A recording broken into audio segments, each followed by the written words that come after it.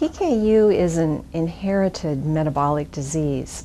People who have this disease can't metabolize one of the essential amino acids, which is found in protein in our diet, and that amino acid is called phenylalanine. The protein and the energy and the nutrients in the diet needs to come from a synthetic amino acid formula. And this formula tastes bad and it smells even worse.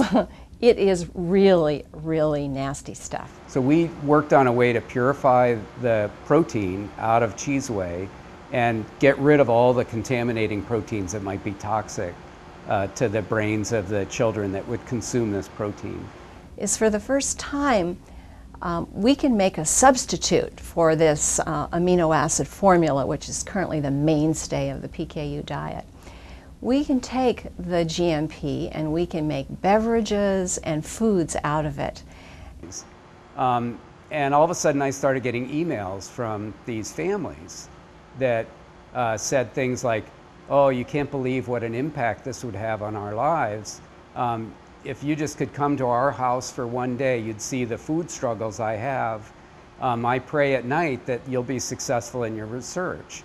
And I was stunned. When I connect with the families of individuals with PKU and tell them about what we're doing and receive the positive feedback about how important this is to their lives, to the quality of their lives, it's just very inspiring to, keep on writing those grant proposals and carrying forward to provide the scientific evidence that this is really an improvement.